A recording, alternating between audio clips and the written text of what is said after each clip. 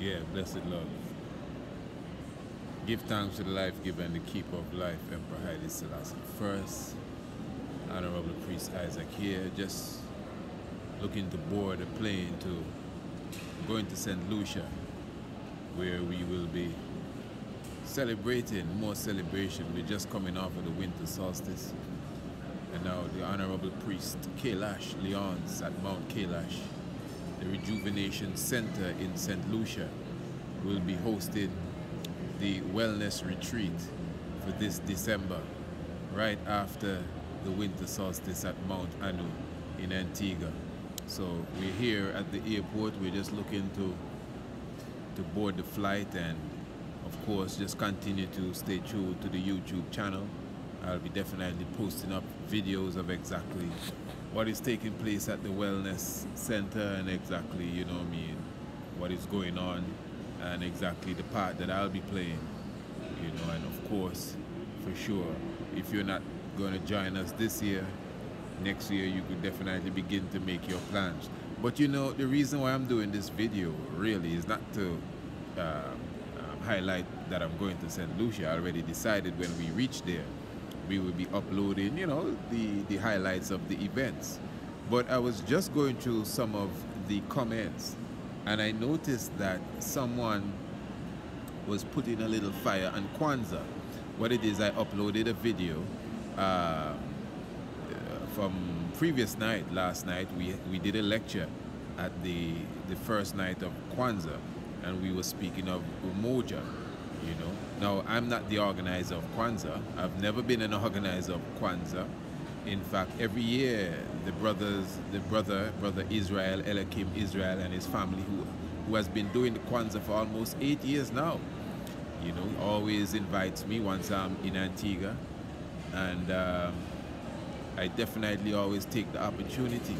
But anyway, why I was concerned with the fire burning, and I actually mentioned this previous night in the lecture that I gave, and you see, as a conscious person, you got to be very balanced. Now, usually people that are dogmatic, very religious, these are the people that would burn a fire on Kwanzaa, African History Month, and all of these different things. And I must say, sad to say, a lot of Rastafari are not African-centered.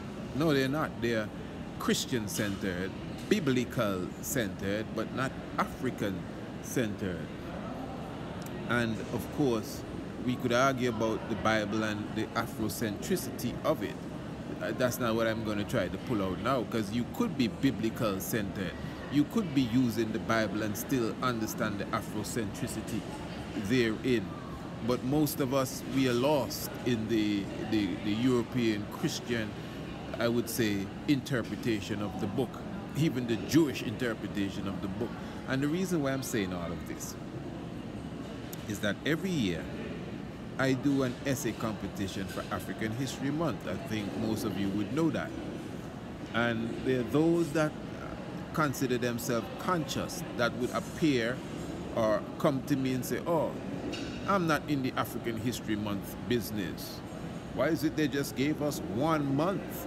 I celebrate African history every day. And I'm telling you, these people that usually talk about they celebrate African history every day, they're not celebrating no African nothing at any time.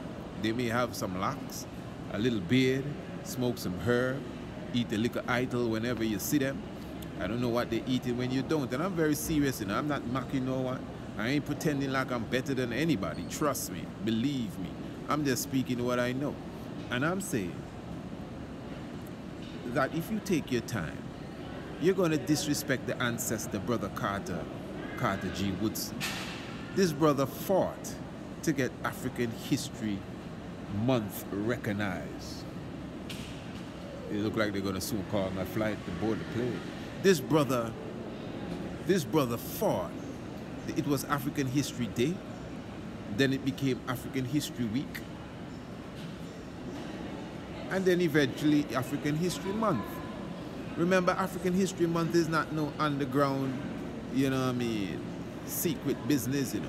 African History Month is something that is recognized by the United States of America. The United States of America, the people and the government, whether they like it or not, actually recognize African History Month. So it was something that the brother Carter G. Woodson and his team fought for. So look, personally, I'm not an African History Month person. I celebrate African history every day. And I'm not going to just quench and bow and make my former slave master give me a month and somehow center me around this month, and that's the month I'm going to wear my gele and my kente cloth and wrap up my head and and all of these different things. I do that every day. Me personally. I can't talk about the next person. I live my Afrocentricity every day. And I respect Carter G. Woodson for the work that he did and give thanks that it exists. But what I'm saying to you, but what I'm telling you now is this. Many of us, we're not strategic on the battlefield. For one reason or the other, every year around February, at least for the last, I would say 10 years, in Antigua and in the Caribbean, these schools and even people are starting to recognize African History Month. When I was small, there was nothing about no African History Month. And yes, it's a quote-unquote American thing. That's another excuse people around here use. Oh, that's an American thing, yeah? So where's your Antiguan thing? Independence and Carnival? You understand what I'm saying? So I utilize the fact that people are gravitating to African History Month, and I use that time and I use the growing culture to promote the essay competition. What does African history mean to me? And it's the best time. That's when the soil is fertile for that event. You understand? And using it, yes, I utilize it. And I give thanks. Me personally, I give thanks. At least there is a month somewhere that we can say African history. But remember, okay, that's my flight there. But listen to me good now. What I'm saying is this. It's the same thing with Kwanzaa. Whether you like Karenga or not, Kwanzaa was not designed as a religion. Kwanzaa was not designed as a theology. The brother and his team decided that, hey, listen, man, Christmas and Santa Claus is heavy on our people. Let us create a celebration around the same time and utilize some African principles in the Swahili language. As Brother Elikim said last night, there could be more than 7 principles. You have loyalty, you have other things, patience. These could be principles, but they're not the 7 principles of Kwanzaa. So a brother decided, hey, listen, I'm going to put some of the principles together. We're going to do this around the time of the holidays when people have a certain level of freedom.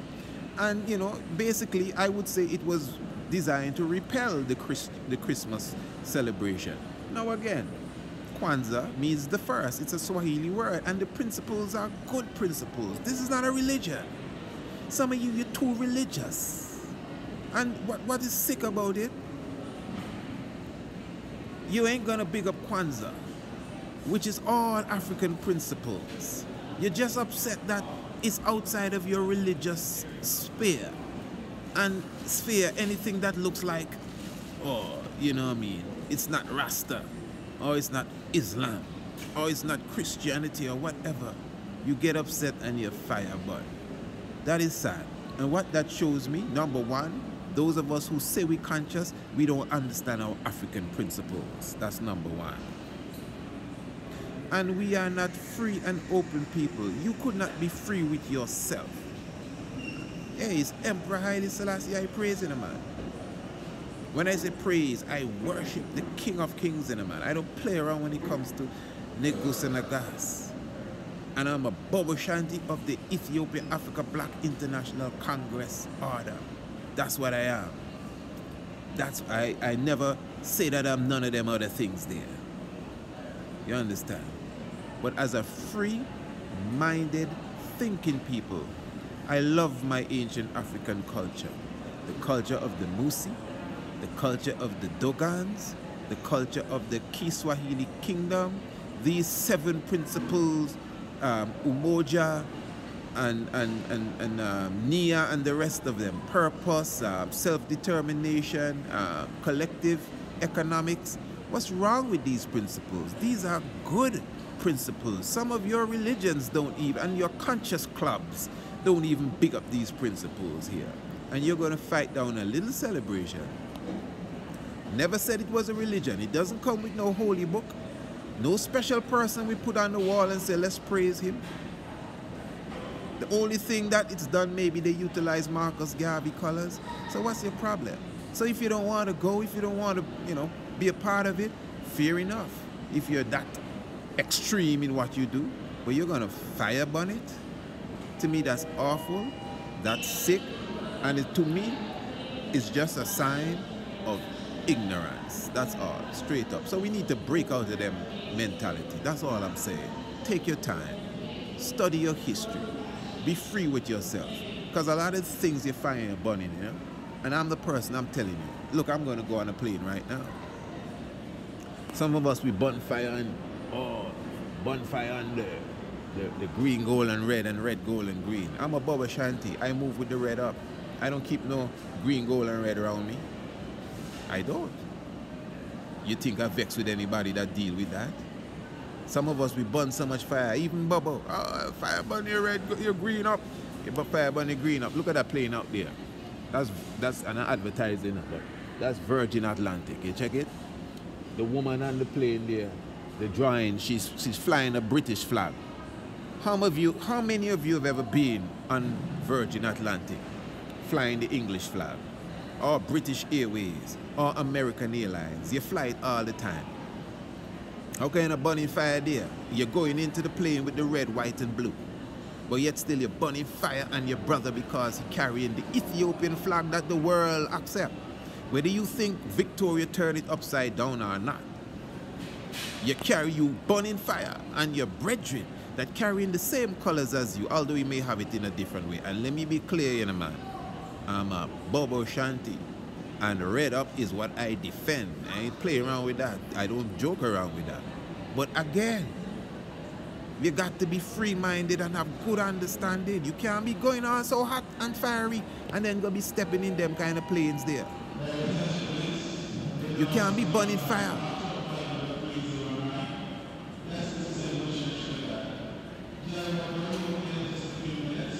Yeah, you can't be burning fire on your brethren and your sister because them is not the same Rasta as you. You are a bubble and you're burning fire in Nyabingi, and the woman that you lay down in bed with is a Seventh-day Adventist. Now tell me, I'm not making up nothing. No, this is what I'm talking about. Now I ain't burning fire on you and your woman. I'm just saying, you need to cool out. Some of you, you're too hot and you're not ready for the battlefield. Yeah, let me get on my plane, St. Lucia, here we come. I ain't going on Virgin Atlantic, I'm flying Liat. Holy Emmanuel eyes, Selassie. Jah, Rastafari, bless.